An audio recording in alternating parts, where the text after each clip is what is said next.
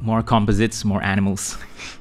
So first of all, thanks to Cosmin and Anchi for organizing this, for making this possible.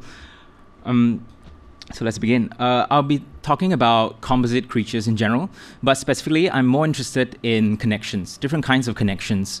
I'm interested in understanding how different communities localize and translate a particular composite creature, and also interested in how an iconography travels and evolves across time and space, and eventually there will be localized to the point that one can no longer recognize the similarities in between these different creatures. So I hope that by looking into one specific composite creature, I will be able to shed some light on this shared narrative. And I need to also clarify the title. I call it speculative history because I'm approaching history from the perspective of an artist. And when I say Southeast Asia, I refer to Malaysia, Singapore, as well as Indonesia and parts of Thailand. So in 2016, I was invited to present an artwork for Singapore Biennale. I decided to present a literal interpretation of a composite animal known by the name of Makara. It is in skeletal form, and in that sense, quite literally, it explains the title. It is a skeleton of Makara, and it is a myth of a myth. It is an imaginary construction of a skeleton of a mythical animal. It is rendered in a skeletal form for a few reasons. I was especially in recent decades, the cultural politics in Southeast Asia, in the region, is increasingly viewed in ethnocentric and in toxic patriotic lens. So I wanted to create an imaginary. I wanted to discover a composite imaginary that is widespread across the region, and something that's so ordinary, but we failed to understand and we failed to see the connections in between these creatures. So I have identified this animal known as Makara. And of course, the skeleton is also a kind of like a commentary of against the increasingly fossilizing discourse of cultures and politics in the region, which was once much more fluid. And so this presentation will be about this one singular composite creature called Makara. I did not include it in the title because I believe many of us wouldn't have heard of this creature called Makara. But at the same time, I believe that as the presentation progresses, you might realize that eventually you've actually come across one or two Makaras here and there. And as the presentation approached the end, you will also realize that there are some other Makaras that are actually much more popular than we ought to think. But they are no longer called Makara. They are called other names, and they come in other forms. So let us begin by, I'll just scroll through some images of Makara, and I think this gives you very little detail about what a Makara should look like. Just to give you a sense of how Makara looks like, here you have a Makara palanquin ornament.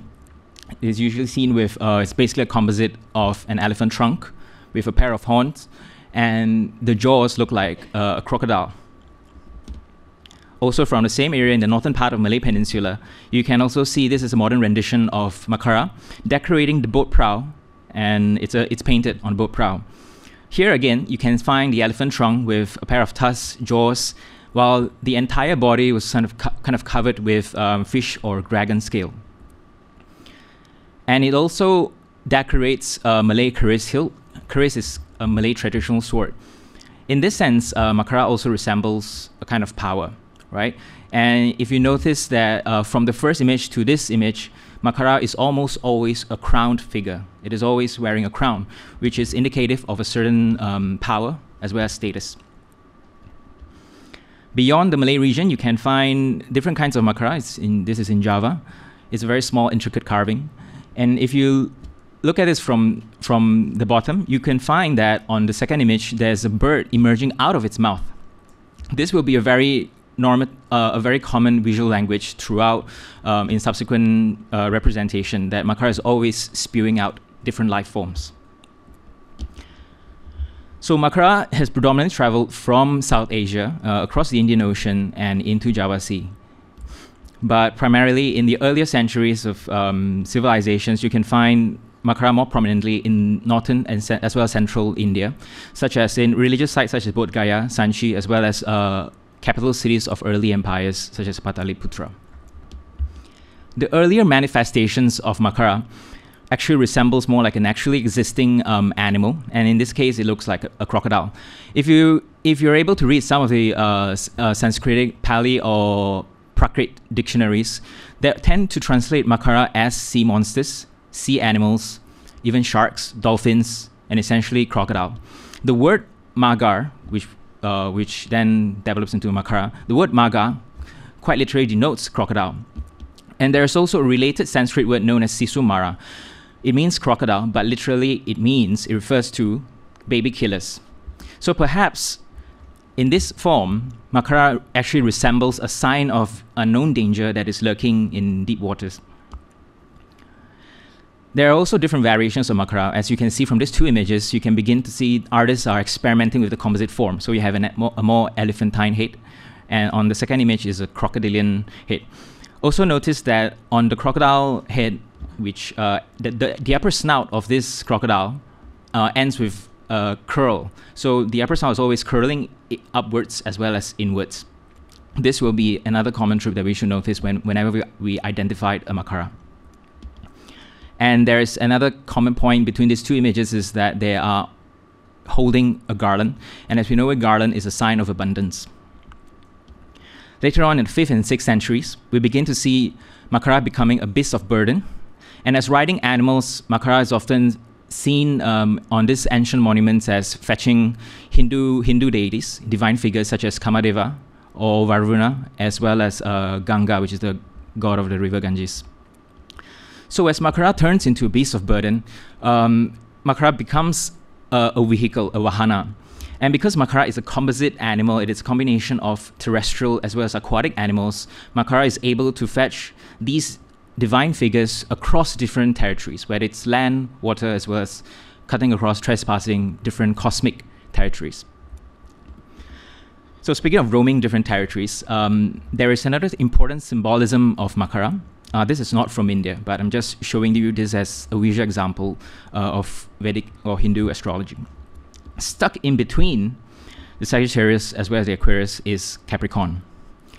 And if you can read the text, the English writes Capricorn, and above the English text reads Makara in Tamil. So Makara and Capricorn, they are actually symbolically equivalent. So in this sense, if you have come across a Capricorn, you've actually come across a kin to Makara. And in this form, Makara is seen decorating, it has an elephant trunk, it has the crocodilian jaws, as well as a pair of wings, and it ends with a peacock tail. I wanted to dwell a little bit deeper into this idea of Capricorn. In ancient Rome, the Roman imperial coins of Augustus, Capricorn is a very popular image. And Capricorn is seen in these two images holding a rudder, steering a globe, which is symbolic of dominance over the entire world. And behind Capricorn, you can find what was known as the cornucopia, the horn of plenty, and which is, again, equivalent to the Hindu variant of Makara that is holding a garland, which indicates abundance, infinite supply of flowers, of fruits, of all kinds of supplies for the ancient empire.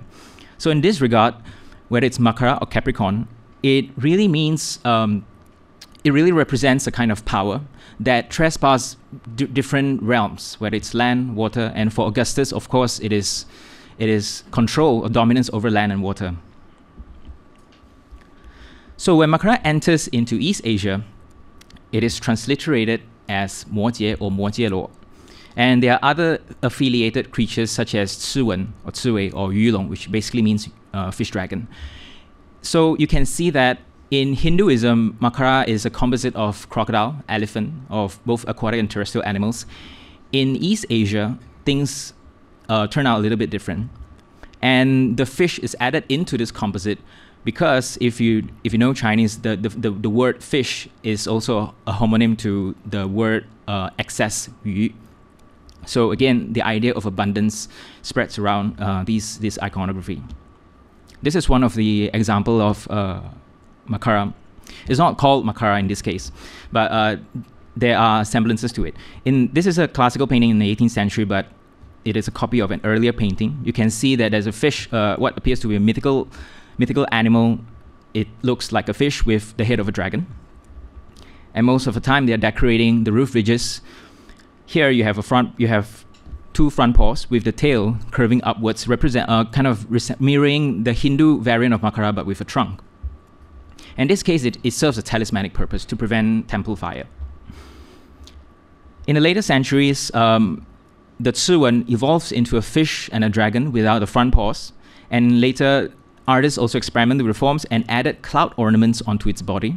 In this case, while the fish is always known as an aquatic animal, having clouds ornamenting the body also indicates that it can perhaps travel across the sky. When it reaches Japan, it's called Sachihoko. The fins of the fish becomes much more exaggerated, and sometimes it turns into a pair of wings. And here's just an example of the degree of cross-pollination of these images. You can see in the first image is basically a fish dragon, but in the second you find in Tibet the Makara decorating the ewer's spout. And on the third image is a Tibetan-inspired Chinese ewers. Again, there's a Makara decorating the spout, but it's not carved as in like the second image. It's painted on porcelain. Around the 10th century in Liao Dynasty, Makara, the motif Makara becomes more miniaturized. So people wear these images on the body. Whether it's in this case, the first image is described as exactly as Motie, which is Makara, and the second image is basically Makara ear ornaments.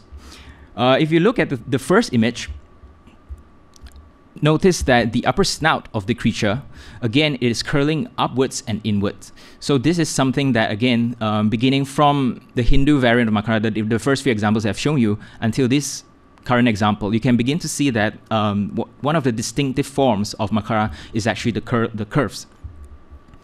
And it should not surprise us that the Makara earrings that the Makara motif takes this form of ear ornament, because if you know about the dance of Shiva statue, this motif, Shiva is always seen as this figure that as he dances, he gives birth to production and destruction of the world. And on his right ears, there's always a Makara ornament, ear ornament known as Makara Kundala. So from Makara to Motie in East Asia, and finally in Southeast Asia, where you can find different varieties of Makara. Here are just some examples. In the 8th and 9th century, there are Kala Makara ornaments. In this case, you can see there's a Kala at the top, located at the top of this gateway. Kala is basically the god of time, right? And it is a symbol of destruction. In Chinese, ancient China's symbolism, it is usually sometimes known as Tao Tie. So it's a symbol of greed. And Kala is always decorating the upper part of the gateway and without the lower jaws, because it is too greedy to the point that it consumes its own body and its lower jaws. So you can see on the gateway, by the side of it, there's a pair of Makara. So it doesn't only decorate ancient monuments, but also in forms like this Gunungan in shadow puppet theater, there you can again see that the Makaras stretch to the edges and curls upwards. So in this regard, whether it's this representation or the ancient monuments, Kala Makara motif basically signify a kind of life cycle. So Kala represents destructive force, while Makara perhaps the productive force within this cycle of life. And it's also important to note that this Gunungan is quite a very important image, because in shadow puppet theater, if you open up a scene, or if you end the scene, or between scenes, transitions, this image signals the beginning, the end, as well as the transitions between the scenes. And therefore, it is a symbol of rejuvenation, a symbol of beginning, a symbol of life and destruction of life. So diasporic communities, when from India as well as southern China, when they arrive in Southeast Asia around 18th, 19th centuries, then they carry along with them a different variants of Makara. These are Hindu temples in Singapore. You can see Makara decorating the arches. And in this case, they resemble the southern India Makara, or sometimes it looks more like a Sri Lankan Makara. And also in Chinese temples in the region. So it's interesting to note that all these Makaras or forms of Makara ornaments, they can be found throughout the region, and they manifest themselves in different forms. But hardly do we speak of these different variations of a similar narrative together. We often seen them, and we often talked about them in ways that would conceal the shared narrative that underpins these creatures. So when I'm looking into Makara as a connecting point between these different cultures, religion, even politics, I'm interested in Makara not only as a composite of multiple narrative, I'm also interested in Makara as a composite of multiple life forms. What do I mean by that? Perhaps I've already indicated earlier that Makara was spewing out multiple life forms. So if you look at, again, these images, on the first image, you can see that there's this dancing figure kind of emerging out of its mouth, and the upper snout of Makara transform into what appears to be perhaps a seated lion. On the second image, it is an architectural fitting in Thai temples. So at the bottom, you can see there's a Makara with its jaw opening wide, regurgitating a naga, or a naga Makara, sometimes conflated, emerging, which is the dragon eventually spewing out another serpent. So there's a chain of life. And if you travel to Thailand, you'll be able to see this in almost every Thai Buddhist temple. It's basically a Makara spewing out a multi-headed serpent. There is an interesting account by a Thai Buddhist monk who claims that, it's his personal interpretation, who claims that this Naga Makara balustrade decorative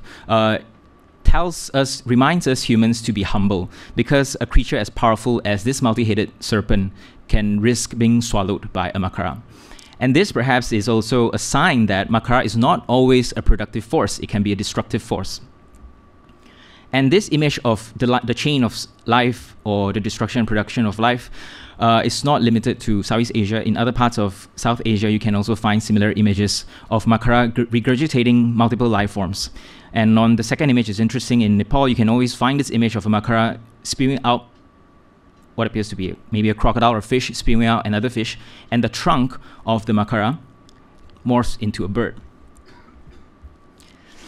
This is another example from Thailand. This is a modern rendition. It is a Makara spewing out another Makara spewing out a mythical animal, a lizard of sorts. It's called Mon. And what is interesting is that there's some text and some captions that's located on balustrades. It says that time devours every creature along with itself or including itself. So again, Makara is not just a productive force. It is embedded in this cycle of life as a productive as well as a destructive force. So here we arrive at a point where the Makara emerges as something that is ambivalent. It is not always producing multiple life forms. It is perhaps consuming multiple life forms. In a brilliant study by Frederick Bosch, the book entitled The Golden Germ, he has this brilliant illustrations of Makaras gathered from different sites. And on the second image in particular, you can notice that artists are experimenting with the form, with the composite imaginary, with the composite Makara. And as they do so, they also try to decorate it with these swirls and this foliation. At a later part of the architecture, especially in ancient monuments in Java, you can begin to see that these Makara assume a form that's more decorative. So you can see that if you are not familiar with the Makara image, very likely this will be just a collection of volutes. You will not be able to identify that there's actually an elephant trunk and there are jaws emerging out of its mouth. More images from Sumatra as well as Java. Here again, the Makara is almost hidden in these floral motifs, in these curls. So to the untrained eyes, these are just floral motifs, but actually they are a residual image of the Makara. And eventually, in northern part of the Malay Peninsula, especially after the arrival of Islam, there is another kind of narrative that emerged out of this composite form. As I've shown you earlier, that there's this image of a tree-like gunungan on the second image. On the first image, you can see that the curls does not resemble any kinds of animal. This is because in Islam, they prohibit the figurative representation, so most of these animal forms has been abstracted or stylized into floral motifs. And of course, we shouldn't think of this as a linear progression, because both of these puppets coexist with one another. They are just variations of this form. In the kitchen door, again, on the transom, on the semicircular transom, you can find on the edges, on the fringe of the door, that there's a curl that is rendered in floral motifs. In this case, especially in the Malay cultural region, it's called sulur bayung. And in Javanese, sometimes it's known as pilin tegar. Pilin tegar or sulur bayung means something like a recalcitrant spirals, basically floral spirals that would spread disorderly, right? And this again reminds us of Makara's production of life, that is disorder, that is chaotic. And here finally, we find an image that looks exactly like Kala Makara motif, but in a floral foliated form. The Kala is located at the center, and out comes the foliation that curls inward, just like the elephant trunk. So as we have seen from these images, that after Islamization or after the stylization of the Makara as a form, we begin to see Makara in different kind of manifestation that does not really resemble a Makara, to be exact. But there are other examples. Now I wanted to show you two examples, two specific case studies in Southeast Asia. The first is in Cirebon, the second in a place that is perhaps more familiar to many of us in Singapore. And in these two case studies, they are not exactly, these composite figures are not exactly called Makara, but there are certain connections between these composites in these two distinct areas with Makara. Perhaps Makara, when it travels across the region and is localized and being retranslated into different forms, it becomes a template for other composite imaginings. Cirebon is located in West Java. So this is a zoomorphic carriage. It is known by the name Paksi Naga Liman. Paksi, it is a very straightforward name. So Paksi, you can translate it as bird, Naga is dragon or serpent, Liman is elephant. So it's bird, dragon, elephant carriage. So in Cirebon, to the local communities, Paksi Naga Liman is a composite of 3 animals. And in this regard, it serves multiple symbolism. So if you ask local communities, that especially at this moment, because of tourism industry, they will tend to tell you that this is an image that represents the multicultural society in Cirebon. Because Paksi represents the wings of the Burak, which is similar to what Simon was talking about yesterday, the wings of the Burak, which is Islam, while Naga is the representation of Chinese, and Liman, which is the elephant, the Ganesha, is representative of India or Hinduism.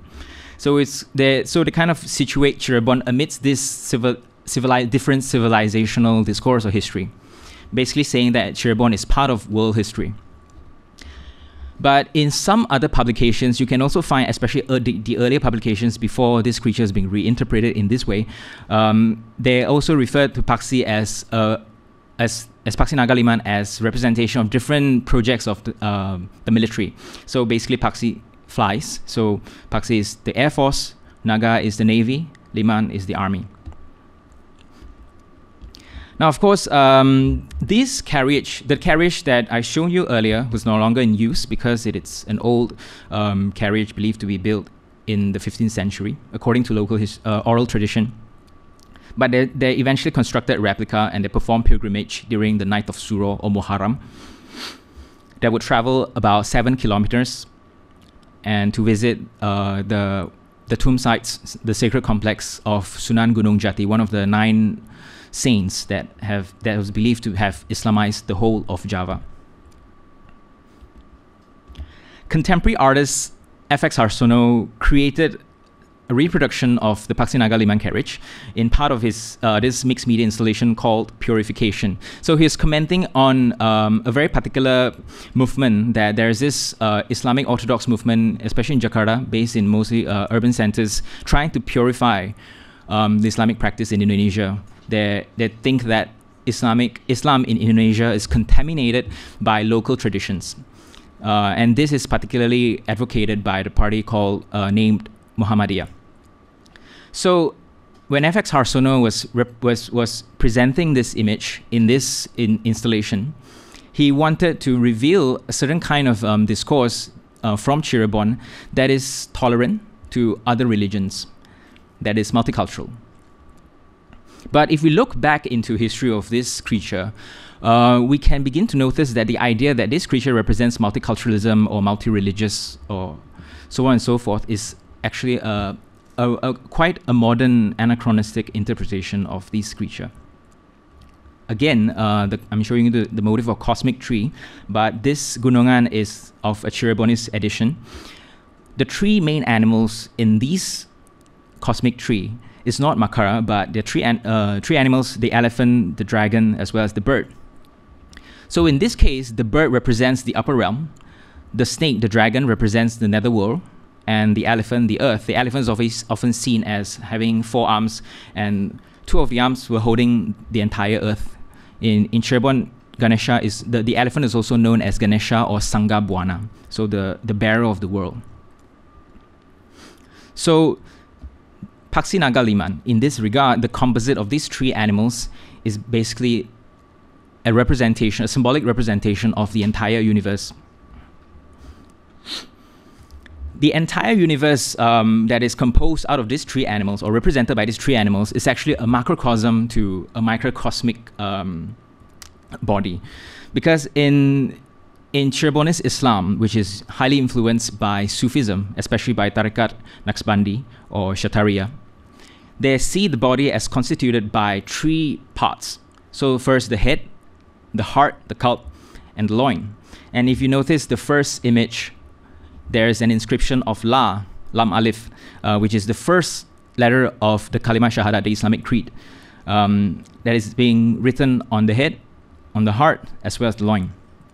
It is also interesting to know that in some of the Cirebonese Islam manuscript, you will be able to see that they describe these 3 realms as Trimurti, or Tribuana, which is 3 realms, or perhaps also Tripun, something that Lawrence was mentioning earlier. The unity of this three world, which is a cosmological idea that is very prominent throughout Southeast Asia.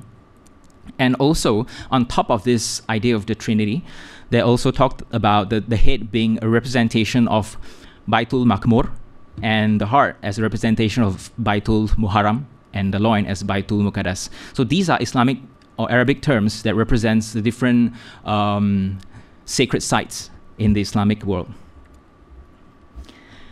And if we look into another study by Adrian Snodgrass, who did a brilliant study on stupa, there is an interesting illustration of a yogin.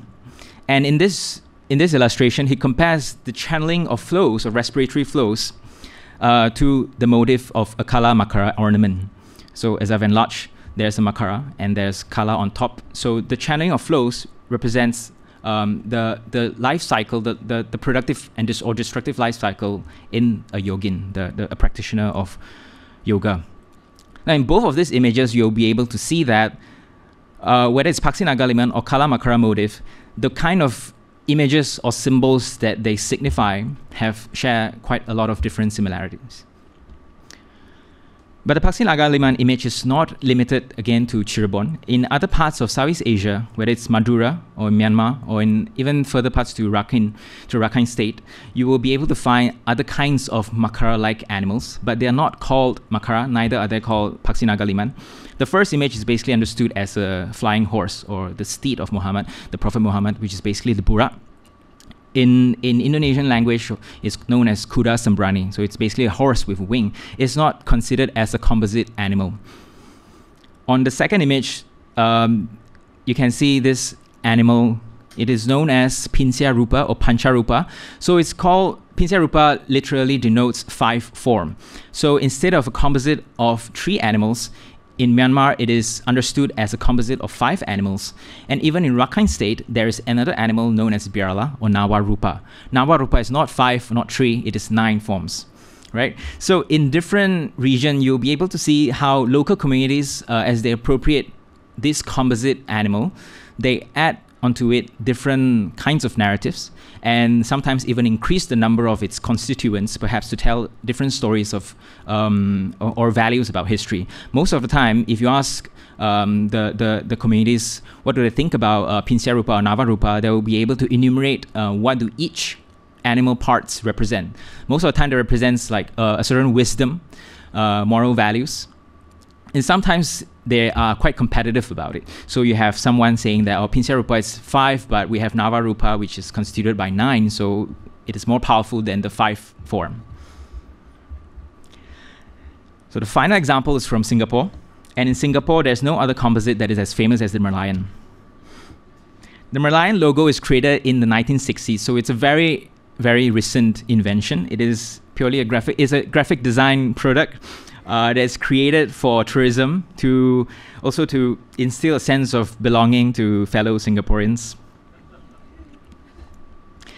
In the 1970s, the Merlion statue is erected, and it was conceptualized by someone known by the name Kwan Sai Keong. And eventually in 2002, the Merlion statue was relocated to its present location in this place, and it's the image that you have to take a selfie with whenever you go to Singapore. So the Merlion is also a composite image, and quite similar to Makara, perhaps. Merlion is a composite of terrestrial and aquatic animals. It is a combination of lion and fish. You might be wondering why these 2 animals. Now, most of the time in commercial blurbs, you'll be able to see, and here I paraphrase that, the fish represents the fishing village of Singapore's past, while the lion head represents the roaring lion that is heading towards the future. Now, of course, this is a commercial blurb. It's a modern interpretation. But actually, if you look into some of the manuscripts, you will be able to find that in one of the manuscripts called Sejarah Melayu, or the Malay Annals, the lion is, there's an event where the kings sighted a lion, and therefore called the place the Lion City. So Singhapura, so it's the port city of lion.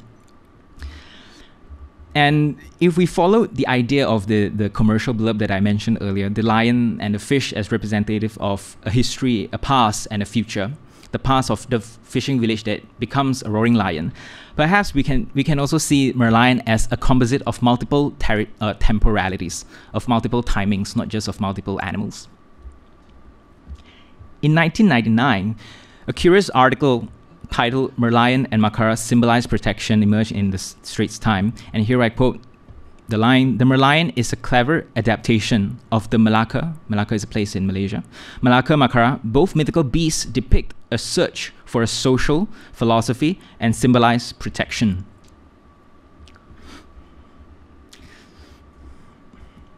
Subsequently, also in the same year, somebody wrote a response towards the articles talking about how Merlion legend came about, omitted by Wilfred. He is a fictional author. And in this article, he claims that if my memory does not fail me, it was a Mr. Kwok, who originally from Malacca, conceptualized the myth of the Merlion. Now, who is Mr. Kwok? In the history of Merlion, we are unable to tell. We can't speculate, but the closest name, perhaps, that comes closest to Mr. Kwok is perhaps Kwan Sai Keong, the person who conceptualized not the Merlion logo, but the Merlion statue. And when he passed away in 1981, there was an article, a tribute article about him. The man behind the Merlion was the late Mr. Kwan Sai Keong. This was not widely known before, but yesterday, his family disclosed the information. His daughter, Margaret Kwan, said that one of my father's pieces of art was used as the design for the Merlion. And he adds, there has been no publicity about this because my father didn't want it. It is also important to note that Kwan Sai Keong was born in Malacca. In Malacca, there's really only one Makara statue, which looks like this. It is located in, it was once located in facing the riverbanks of Makara, or the riverbanks of Malacca, and now it's been relocated to the museum in Malacca. Now, archaeologists and historians have talked about it, claiming that this Makara, despite being placed in Malacca, is most likely a production, it's most likely an object that is produced in present-day Indonesia, and judging from the stylistics, most likely from Sumatra. So here we find what appears to be a very interesting historical trajectories.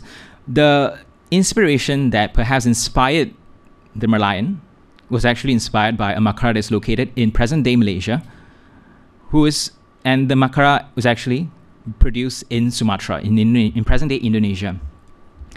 This is interesting because it looked into how the composite imagination trespassed nation-states' boundaries. And as a template, perhaps, Makara has inspired the design of Merlion to the point that we no longer recognize it. There are more similarities between Merlion and Makara. If you notice that when the government erected the Merlion statue, because they are afraid that the local citizens of Singapore will not be able to take pictures with the full frontal image with Merlion, so they created a miniature version of Merlion so that people can take a selfie with its front. This is because of feng shui. So Merlion has to confront the river. This is quite similar to Makara, that has to always confront the sea because of its affiliation with ideas of water with production. Fast forward to 1998, there is a pair of Merlion statues in Ang Mo Kio that is seen guarding the junction towards a residential area. In this regard, it is not too far-fetched to think of its similarity with the pair of Makara balustrades ornamenting these ancient Javanese monuments in the 8th or 9th century. So Makara has traveled to East Asia, to Southeast Asia, and it has been localized, translated into multiple other kinds of animals. It is known by other names, which I might not have the time to explain everything. Right, but it's interesting to know that Makara is not limited. The composite imagery of Makara is never limited to Makara in and of itself. So as we juxtapose these different images, it is important to note the common narrative that proceeds across this different, distinct composite imaginary. But very, very little has been talked about it. And usually when historians try to understand these images, they talk about the historical specificities of these images rather than revealing that shared narrative that cuts across region. So by presenting this artwork, I was trying to show this shared narrative is perhaps fossilized and rendered oblivious by new boundary mechanisms. And it's often fueled by very toxic ideas of ethnocentric nationalism and patriotism. And I hope to see that by presenting this research background of this artwork, I hope to show you that Makara can be a starting point, a point of departure for interreferencing, and to reawaken a kind of trace of historical consciousness, or to also think about the history of imagination that can never be historicized or can never be truly recorded. So in order to understand that the region is way more connected than what we have ever imagined. Thank you.